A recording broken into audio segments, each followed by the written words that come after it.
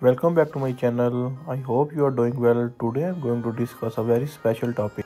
Are you tired of using multiple cloud storage and feeling irritated to remember more than one password for cloud storage? This video is especially for you. Now you can manage all of your data, whether it's pictures, videos, contacts, documents or other type of data under one roof. We are going to discuss a very useful and fantastic app, MultCloud. This is the solution for all the people who are using more than one cloud data app for their data. You can merge all your data, whether it's from Dropbox, Mega, OneDrive or iCloud Drive. You will get the link in the description. Let's see how it works. You need to create an account here. You can also log in through Google account. After successful login, you will see the interface like this. You can see the multiple options are given here on the left side. Number 1 is task list. On the second number, here comes the cloud transfer.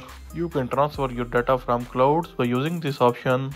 Then comes the team transfer. You can transfer one cloud to another, like Google Workspace, OneDrive for business, Dropbox business and shared drives. Next we have cloud sync. By using this, you can sync file between cloud drives. Next we have cloud backup. You can set up cloud backup task to back up one file to another from one cloud. Next we have remote upload, shares, email migration.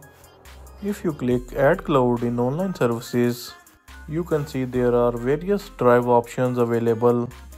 For example, Google Drive, Share with Me, OneCloud, Dropbox, Google Photos, etc. Business clouds are also available: Google Workspace, Shared Drive, OneDrive for business, Dropbox business, Box for business. Let's see how it works. Connect your Google Drive. I want to transfer my Google Drive data to OneDrive. Here you can see I have connected my Google Drive with MultCloud. Here is all of my Google Drive data visible. Next I am going to log in on my OneDrive. You can see I have also connected my OneDrive account with MultCloud. You can see the connected accounts here. Now I am going to transfer my Google Drive data to OneDrive. For this, click on Cloud Transfer, click on From and click on Google Drive. Now select your destination drive. Different options below are also given. You can select a skip option if you think that your files are in the both drives. You can also enable the email notification. After selecting your drives, you have to click on Transfer Now. Here you can see your Google Drive data is transferring to OneDrive. Here you have to wait for a couple of minutes depending on the amount of your data. As you can see, your data is successfully transferred. Let me show you that my data is transferred. As you can see, my Google Drive data is transferred and visible in the OneCloud data.